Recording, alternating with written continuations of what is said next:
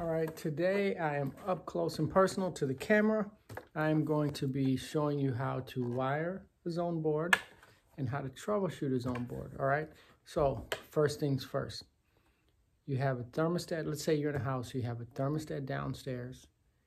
You have a thermostat on the second floor. And let's say you have a thermostat on the third floor. That would mean you have 3 zone dampers and you have 3 thermostats. You have an air handler, you have a condenser. You have to wire this bad boy up. Okay, this is very easy, all right? What you're gonna do, you look at any zone board, it's gonna have a place for each thermostat, all right? Zone 1 thermostat, that's the first floor downstairs. Zone 2 thermostat, that's the second floor. Zone 3 thermostat, that's your third floor, okay? So you're going to take each thermostat and you're going to wire it up the way you would wire up any thermostat, right? So you're going to put the first thermostat here, the second thermostat here, the third thermostat here. All right, supply air sensor. What you're going to do is you're going to drill a hole in the air handler.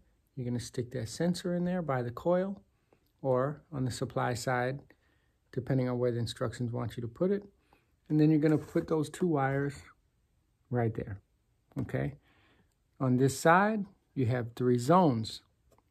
Zone 1 motor. Some zone boards say zone 1 damper, okay? Zone 2 motor. Zone 3 motor. This is where you're going to wire your dampers, okay? Take a look at my other video that I just uploaded that explains to you how to wire a damper. You're going to need that, okay? So this is where you're going to wire the dampers. Right here, 24-volt transformer, R and C. Okay. You cannot take the transformer in the air handler and wire that to a zone board. You must put another transformer. It has to be a separate transformer than what's manufactured in the unit. So what you're going to do is you're going to put that in the air handler. You're going to mount it. You're going to take the voltage. If it's, let's say, 240 volt, system, let's say it's a heat pump, not a furnace, you're going to wire that to the air handler.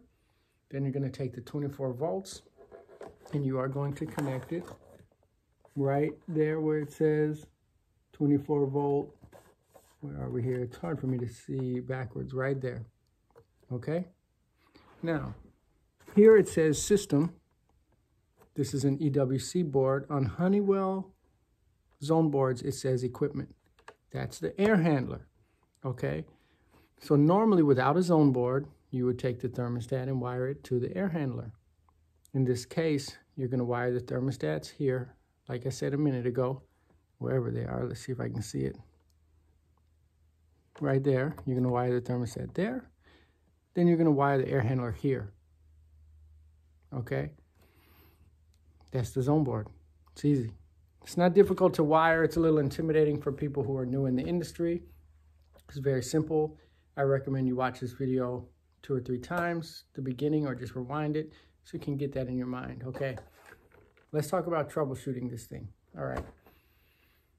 You turn the first level downstairs to cool. The condenser is not coming on, right? So normally if you had no zone board, you would go up to the air handler. Everyone does it differently, right? So you go up to the air handler. If there was no zone board, you would check Y and see if you have 24 volts up in the attic or in the crawl space, right? If you have it, you're going to go out to the condenser and see if it's out there. In this case, you are going to check the first floor thermostat because that's the one you turned on. That's here. You are going to check on yellow and common and see if that thermostat is sending that signal. If it is sending it, then you are going to go to equipment and you're going to check yellow and common. If you don't have it, the zone board is bad because the zone board will be getting 24 volts to Y, but it's not sending it out, and just like any other board, that would make it bad. That's how you troubleshoot a zone board, right? So you're going to check to see if your thermostats are getting the signal. If they are, the board needs to be sending it out. If the thermostat is getting the signal and the board is sending it out, you cannot blame the zone board. It's the same case as the zone dampers, right? If the first floor is on, then that damper needs to be open, all right? So if you have power open dampers, you're gonna check on M1 and M4, because M4 would be your power open. See if that damper is getting 24 volts. If it is, and it's closed, you're gonna have to stick your hand in there, probably see if it's closed. You can sort of jimmy it, see if it's stuck. You may have to blame the damper, okay? So maybe I'll do a video on troubleshooting these, all right? But that's how you troubleshoot a zone board. It's pretty simple. Leave a question if you have any questions in the comments, and I'll be sure to answer them. All right, everyone, have a good day.